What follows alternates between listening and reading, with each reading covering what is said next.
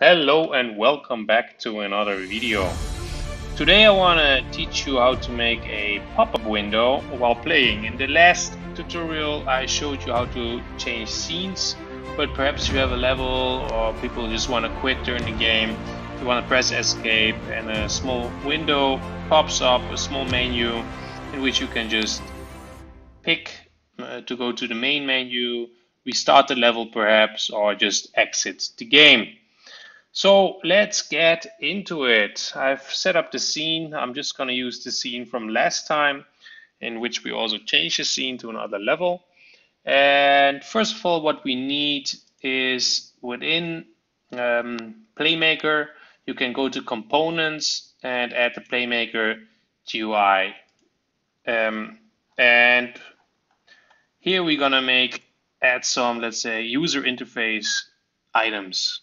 The first one which I want to add is an image, and by default it will make a canvas, and it's always a little bit strange, but the canvas will show on top of your level like this. Now you can see the image here is white, and perhaps we call this the menu box.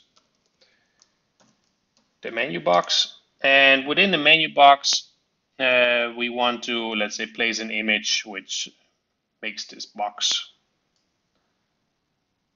So we just drag in here let's say a picture which I've already created. So make sure to create the picture for your box.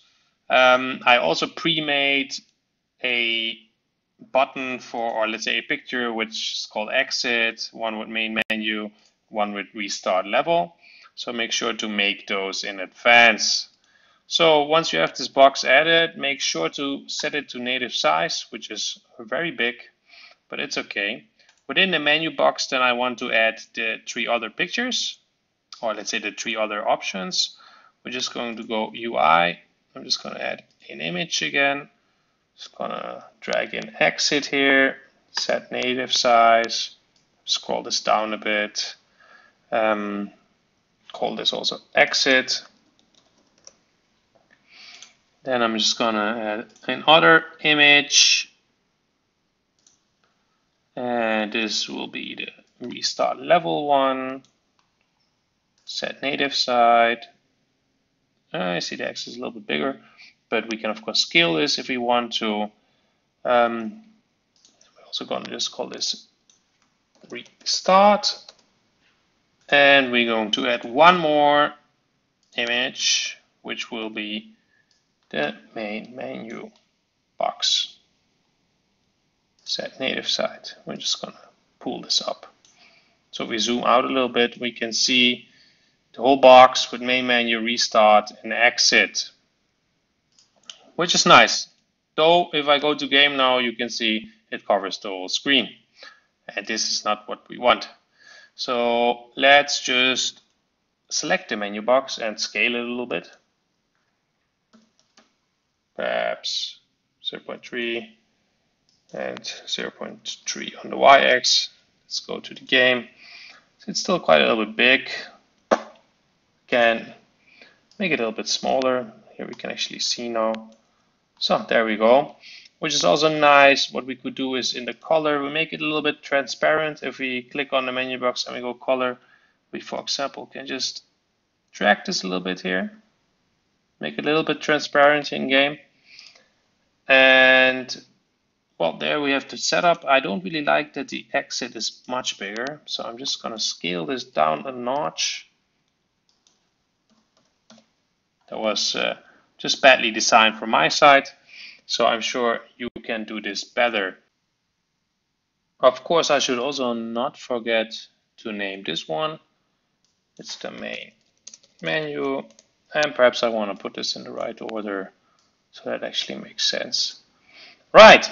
Now, to make the menu, let's say, pop into the screen or out of the screen, I have to add a Playmaker finite state machine. So let's add this right away. And how I want to go around is that once you press a key on the keyboard, the menu will pop up. And once you press it again, it will go away. There's two ways to go about this. The first one is to just make here an action which is called get key down, and you can actually just select the key here, escape. So let's say push escape. But you could also make an action which is called get button down. And the get button down is an option in which you can go to your, let's say, project settings here. And in the input manager, you can preset certain features. For example, I have here a menu button, which is, let's say, coupled to escape. And you can also, let's say, put an alternative button if you want to use a joystick or anything. Right, for this purpose, I'm just gonna go with the get key down. All right, so once the get key down is pressed, I want to finish, and then I want to add a state to move the menu box. Move box. And currently the menu box is still in the middle of the screen, but I'm just going to move it out later. But to move the box, I'm just going to set property. And we used this trick before in another tutorial. Just going to slide in here the menu box. And I'm going to go to transform. I'm going to go to position. No, I'm going to go to local position in this case. Sometimes if you use position, it might give you another value back. And this position I'm going to set to 0. I'm just going to finish then. And then once I press escape again, I'm just going to copy paste. I press no, I don't want this to be the default state. And then also copy paste this one. If I press escape again, I want the box to move out. Let's say I'm going to just put it at an absurd high value for 2000. Somebody should have a really big screen that it still shows up. I'm just going to put this back. Let's go in the scene 1 second. The starting position should also be that, let's say 2000. And if we now go into the game, let's see if this actually works. And this, I'm going to press escape on my keyboard. And as you can see, it moved the box exactly to the center. Press again and it's gone. So that's actually very nice and it's working well. So, but currently, if I go to the menu, of course, nothing will work. So for each button, I should also have a separate function. So let's make those. Now, of course, my menu is all the way up here.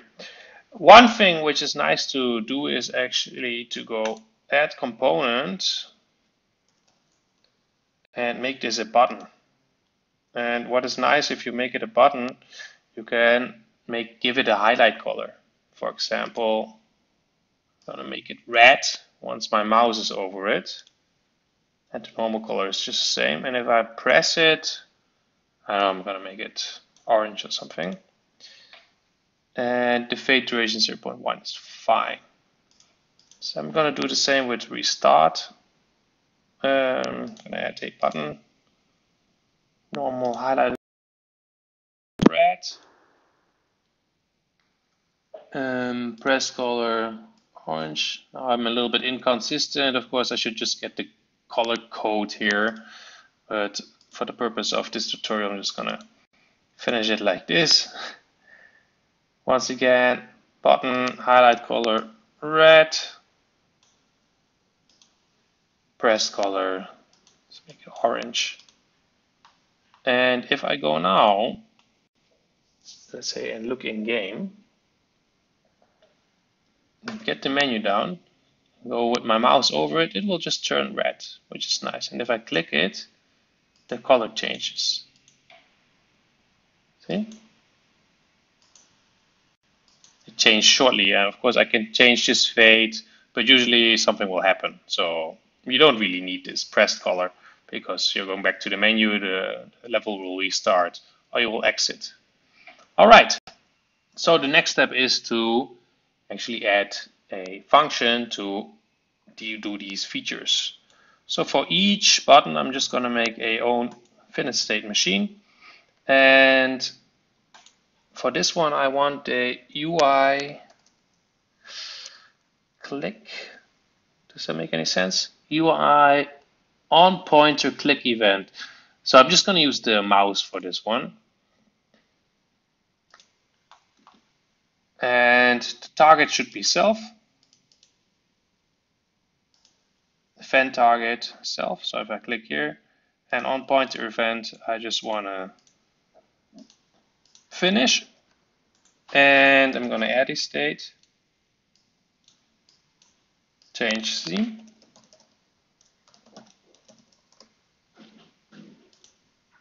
And here I'm just going to go to the load scene, which I also used in my last tutorial, and by name, and it's going to be main menu. I hope it's called main menu actually. And on success, I just want to finish it to go back so that my menu keeps working once I get back into this level. So that's for the main menu. And I'm just want to check now, is it actually main menu? It's called main menu, the scene. So you actually need a scene which is called main menu, obviously. All right. For the restart button, it's actually very simple. There is a feature. First of all, I need to, of course, the on click UI button on click event. Add finished. I'm just gonna add a state, and you can just do restart level, restart current level. It's great. Well, I'm just gonna go into finish and to go back. And for exit, also add a state machine. As you can see, I'm not really naming my states, which is not really good. You should, of course, always name your states, which is, of course, here the click. And once you click, we go finish, we add a state, and this state is going to be exit. And also for this one, in Playmaker, there is a quit application. Quits the player application. You don't really need a finish state here because once it's quit, then the game stops completely. Now let's go into the game and see actually if these ones tests or if these actually work. All right, so I'm walking and I'm kind of bored with the game. I'm gonna press escape and I actually want to restart.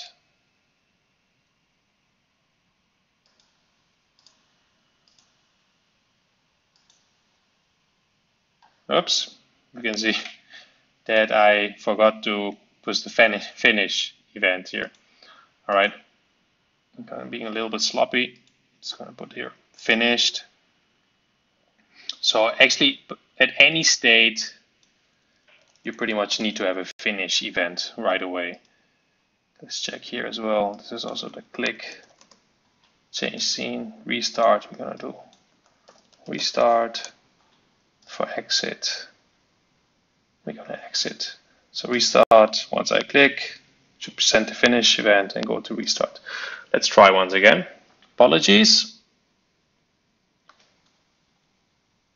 And restart level. And it's back. Menu is still working. And I'm back. Gonna go to the menu. I'm gonna press escape again. Menu is gone. I'm gonna go to the main menu. And the music is playing for the main menu. And finally, we have the exit button. Also here, I noticed that I forgot to put the Sandy event. Let's press play and test if this one works. And usually a quit application doesn't really work when testing in Unity. You actually have to build your game to test it. But as you see, this event worked and it should have, let's say, quit the application. Great! So there we have it. We have now a menu with which you can play around, and with the same principle you can make a main menu. I can of course show this in a separate video, but hopefully this helped you. Leave your comments, and of course please subscribe if you're interested in more videos. I will try to update videos, make new videos, make some new content at least once a week. So stick around and see you next time. Cheers!